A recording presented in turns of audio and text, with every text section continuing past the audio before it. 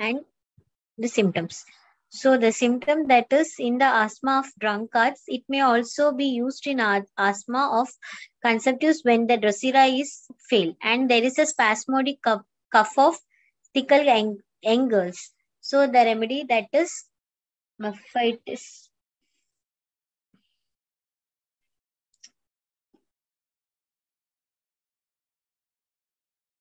So the remedy that is mephitis. Then aconite is often presides the exhibition of mercury in the weather. And I have spoken of hot days followed by cold night, which is said by Farrington. And in the tuberculosis stage, such trouble may be checked by aconite.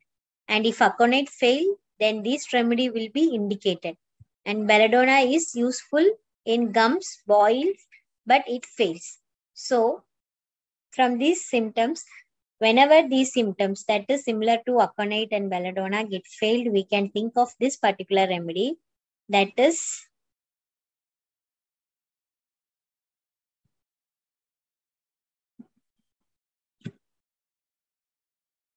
mercurius. Okay. So the mercurius is the remedy when aconite is often presides the exhibition of mercury in the weather, and when there is a hot days and followed by the cold night. When the complaint of this time, we can think of mercurius, and when the tubercular stage, each troubles may be checked by aconite. And then if aconite is failed, then this remedy will be indicated in all the sense, and the belladonna is useful in gums, boils, but it fails. And the belladonna is mainly indicated in the boils of gum, and it seems failed, we can think of mercurius. And the other one is a sepia. Sepia is whenever the sepia is indicated means when there is a constipation or obstinate constipation, especially after the failure of naxomica and sulfur. Whenever we think of constipation, we will think of sulfur, then naxomica, then alumina, then bryonia. In such cases, when there is a sulfur is indicated but it fails, or the naxomica is indicated when it fails, we can think of sepia. Then there is a severe attack of pleurisy in young women where phosphorus though apparently indicated and failed. And the next is if in a tearful mind with a uterine disturbance and pulsatilla is indicated and but it fails and pulsatilla is also failed, we can think of sepia. So another thing, the sepia is also there's a yielding and mild disposition like pulsatilla. But we are thinking that sepia is always indifference and they will be irritable and so and so. So, but basically the sepia is also similar, close running like pulsatilla. And then it often quickly ameliorates the itching and burning of rust of the vesicle drying up in few days. And in that area also, we can think of sepia. So these are the main symptoms where the sepia can be used when the particular selected remedies fail, like naxomica and sulfur in constipation, and when pulsatilla in the cheerful mind with the uterine disturbance, and when there is a rustox symptom of rustox with vesicle and drying up in few days, we can think of sepia. And then there is when there is a pleurisy in young women where the phosphorus is though indicated, we can think of sepia also. So the next remedy is silesia. When we can think of silesia. So as everyone know, when there is a rickets, we will think of calcarea phos or calcarea carb. And in that area, we can think of silesia also. So whenever the calcarea phos is indicated in the children with rickets, when it's get failed, we can think of silesia. And if improvement case stops under a dose or 2 doses of sulfur, will set up the reaction and this will complete the cure. So whenever the patient or the child is required sulfur and silesia will help to complete the cure. Okay.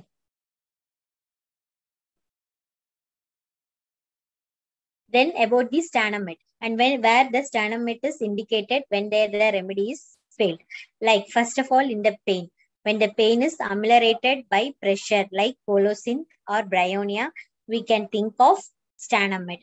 Colocin fails first generally, and first thought in the abdominal pains and relieved by pressure. And this may be relieved, and especially if the attack have been long standing or the patient seems to have chronic tendency, we can think of sternomet. So sternomet is the remedy where the pressure is ameliorated, the pain is ameliorated by pressure like colocin or bryonia.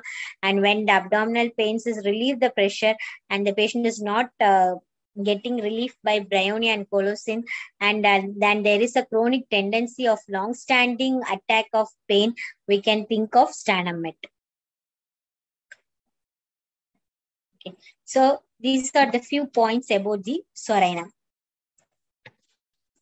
So psorinum, this may be succeed in psoric obstruction to vital reaction when sulfur is failed. And the psorinum is also found useful when in the consequence of suppressed eruption. And in such case, it should never be forgot with another antipsoric remedy. So whenever we think of an eruption with the itching, with suppressed eruption, we will think of sulfur. Similarly, what Nash is telling that in the similar area, we can think of psorinum also. And Nash is again telling that psorinum is indicated in chronic disease when seemingly indicated, but it fails.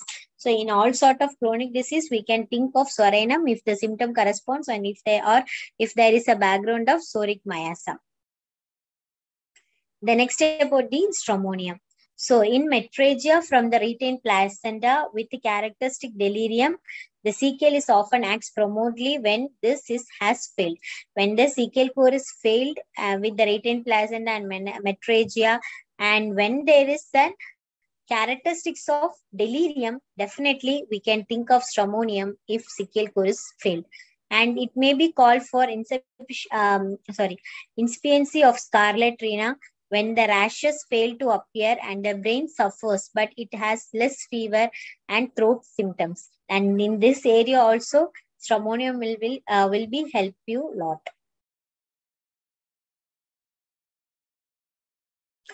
So about the strontium card, and this is the chronic sprain, particularly of angle joint when both arnica and ruta have been failed. In particular, angle joint strain, we can think of this particular remedy. Then about the sulfuric acid. Sulfuric acid is when indicated and when to give. That means when the selected remedy is failed, and in such area, when the sulfuric acid will complete the cure or it will goes to the next level of cure. That is, sometime needed in case of hoarseness with the hoarse cough. If other remedies all is got failed, like Drosera, Hyoscyamus, Spongia, if everything is been failed, and there is a hoarseness with the deep hoarse of cough, then we can think of sulfuric acid. And when there is a bronchial catarrh with loud rales and chest, particularly in the left lung, and especially after the failure of ipecac, candium tart, and phosphorus, definitely we have to think of sulfuric acid, and it has been clinically proved that it will help. And there is enough of the sulfur element, so that is may succeed in flushes of heat after sulfur has failed at the climacteric. So the sulfuric acid is remedy whenever there is a climacteric affection and when the sulfur is indicated and failed.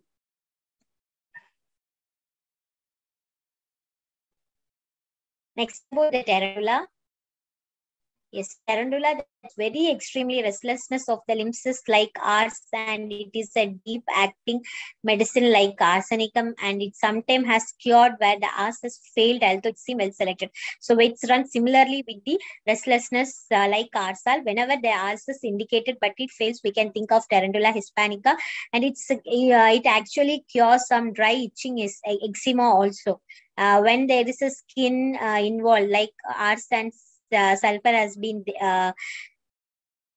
producing a similar set of symptoms like ars and sulf, we can think of tarantula hispanica with the dry itching eczema of the extremities and other part of the skin.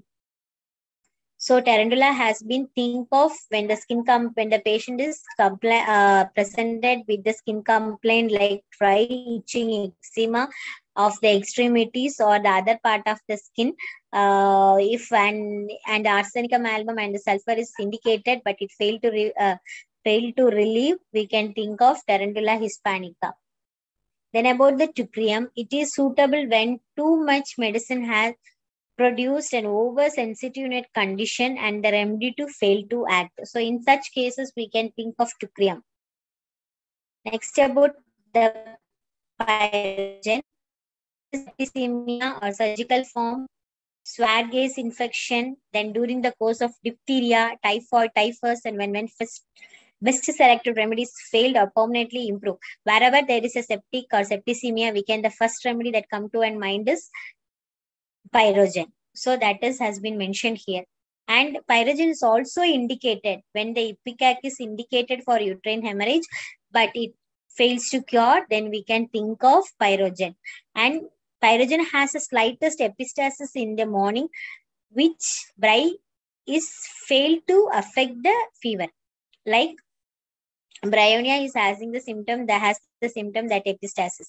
So whenever the epistasis occurring in the morning, we definitely will think of bryonia. And the same, you are very sure the symptom is very similar to bryonia, but it seems to be failed and it's not affecting or it's not curing the patient. Then you can think of pyrogen in that cases also. Then latent pyrogenic process, patient continually lapsing after the apparent simillimum. So we can given as an intercurrent when there is a relapsing after the apparent simillimum, that is the latent pyrogenic process. So again, and this is the remedy that is about the Soraina.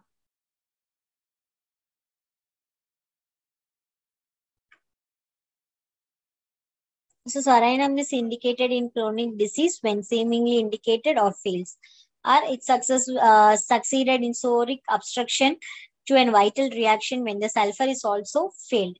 And whenever there is a suppressed or the suppressed some skin eruption and which got been forgotten, but it appears after sometimes, then we can think of Sorainum. Why? Because the soric miasm is background. So that's all about the best selected remedy fails.